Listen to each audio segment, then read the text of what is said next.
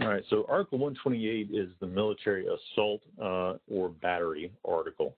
It lays out any number of crimes to include assault, aggravated assault, battery, aggravated battery, and even under Article 128 alpha, maiming.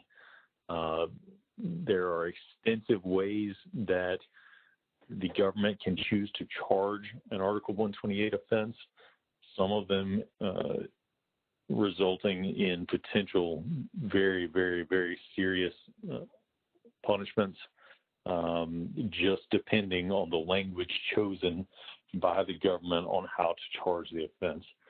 These are very detailed cases, and even things that seem to appear as simple on their face, oftentimes an experienced criminal defense attorney will be able to look at them and decipher that the government has mischarged them or overcharged the case based on the actual facts that they're going to be able to prove.